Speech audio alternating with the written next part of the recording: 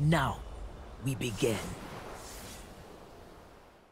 Hey, what's up YouTube? It's DirtyMobs, and today I wanted to bring you a video that's a little bit different. I wanted to talk through uh, my thought process on how I evaluate a game to get my runes and items. So I get asked about my runes and my items a lot.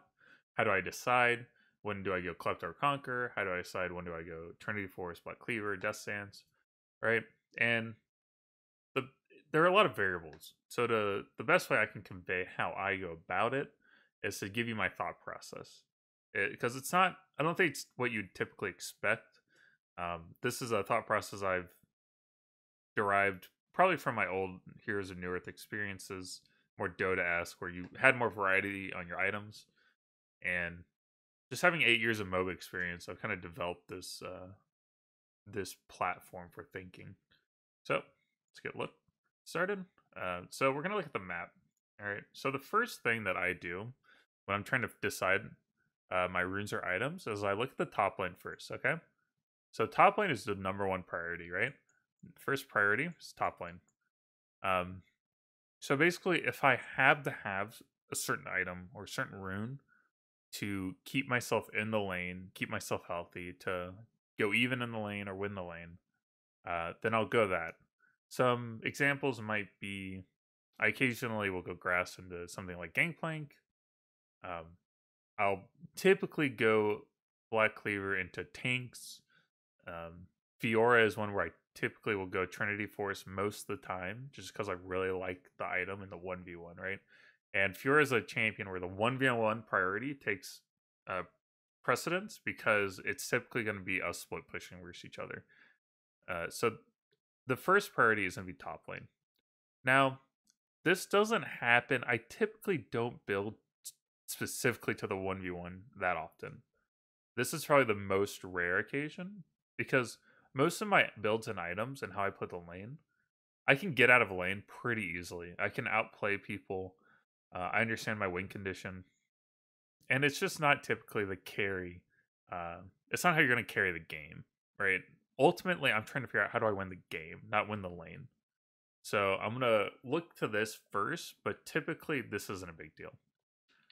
Now, next thing, the second priority is going to be top lane and jungle.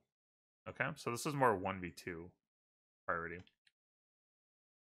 Okay, now this, when I'm on my main account, when I'm playing versus people at my skill level, this is typically what I build for. I'm typically building for the 1v2. It's just because it's just the best way to get leads on Alawi. You really push to your advantage once you get level 6, and you try to get them to two-man you because that forces them to collapse on you. They typically won't run away. If they're in a 1v2 situation, they think they can just rush you down. And that's how you get the jungler and top laner to commit, right? The problem with Alawi is if people aren't committing, then you're probably not going to get kills. They're just going to run away. And it's really annoying. It's really frustrating. So the key to Alawi is figuring out how do you get people to commit to you, to go with what their gut says, which is, oh, just rush her down real quick, we'll kill her. Typically, that's not the case, and you're not playing to that. You're playing to, winning. So this is typically what I build when I'm in an MMR that's equal to my skill level. So for me, it's challenger. If you're a diamond player, it might be diamond. If you're gold, it might be gold, right? And this is the most likely one.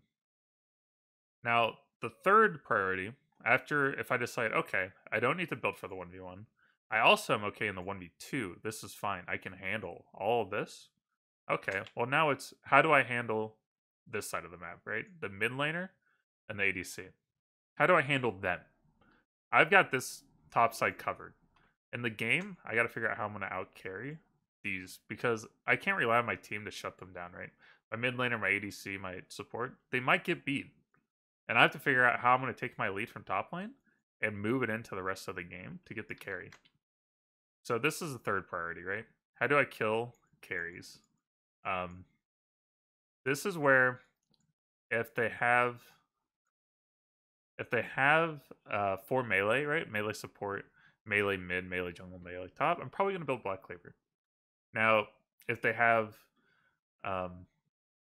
maybe they have like Aurelia top, Lee Sin jungle, and their mid lane and bot laner are Syndra and Sivir.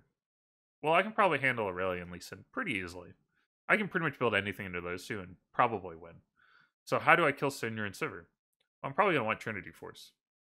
Because it gives me move speed, it gives me secure damage on my Ws. It's a way for me to target my damage into those carries and focus them.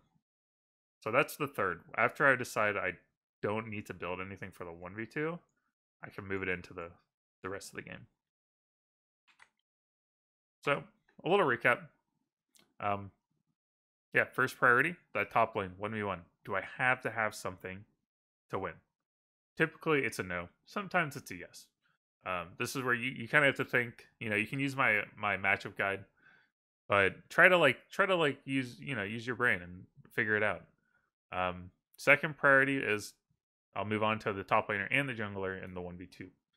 This is most likely if I'm in my own elo. Third priority is how do I handle the main carries and threats. So this happens a lot when I'm smurfing. You'll see me, if you notice in my playthroughs, those games are in D2, D1, or Masters. It's in that elo. And you just see me really building Trinity Force a lot because that's how I'm going to deal with their mid lane mage or their ADC marksman. That's the best way to do it. Black Cleaver just doesn't really cut it. And if I can just outplay the top and jungle, then yeah, I'm going to just outplay them and build to killing their carries. Why not? So hopefully that helps out a little bit. Look into how my brain works and how I approach the game. And I'll see y'all next time.